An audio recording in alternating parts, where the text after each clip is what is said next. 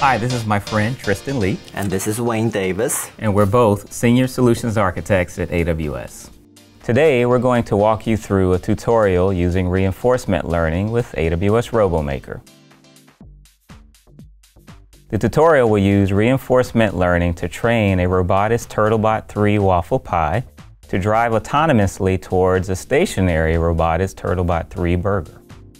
Reinforcement learning is a machine learning technique where the machine can learn to make decisions without any label training data while optimizing for a long-term goal. And AWS RoboMaker is a service that makes it easy to develop, test, and deploy intelligent robotic applications at scale. First, make sure that you have set up the prerequisite in the tutorial, such as setting up the S3 bucket and IAM role. Now, let's go to the AWS RoboMaker console and click on Development Environment to create an AWS Cloud9 development environment.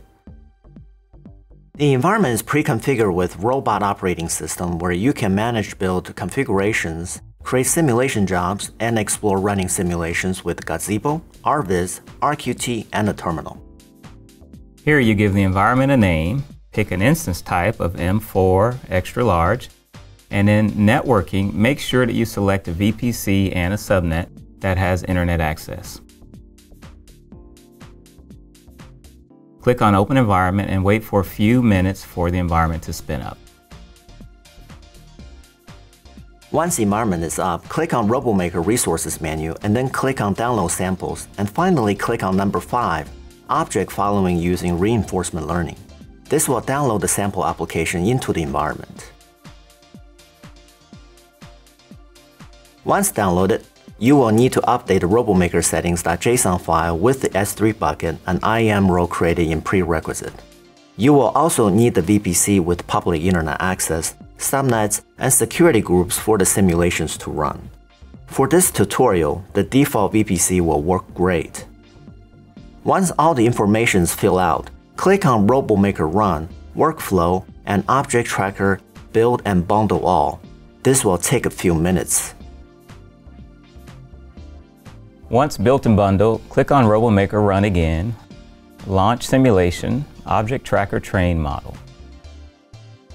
You will see your simulation job was created, and once the simulation job status is showing running, you can start exploring the simulation environment by clicking on RoboMaker Simulation, Applications, and Gazebo. The training model takes about 8 hours to complete. Now the model is trained, click on RoboMaker Run. Launch Simulation, Object Tracker Evaluate Model to evaluate how well the model is trained.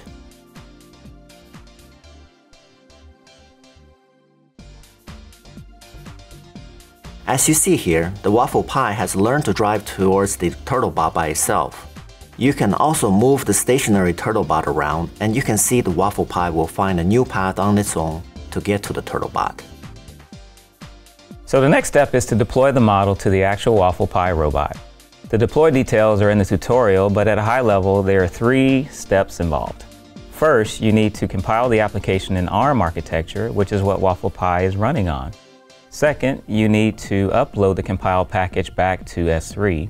Once in S3, you will need to register the waffle pie to the AWS RoboMaker console. Then, third, create a fleet, robot application, and finally, deployment to deploy the application to the waffle pie. Congratulations, builders! You have successfully trained and deployed a robot using reinforcement learning. Happy building! We thank you for watching this brief video on AWS RoboMaker. For more information, please visit the AWS tutorial site.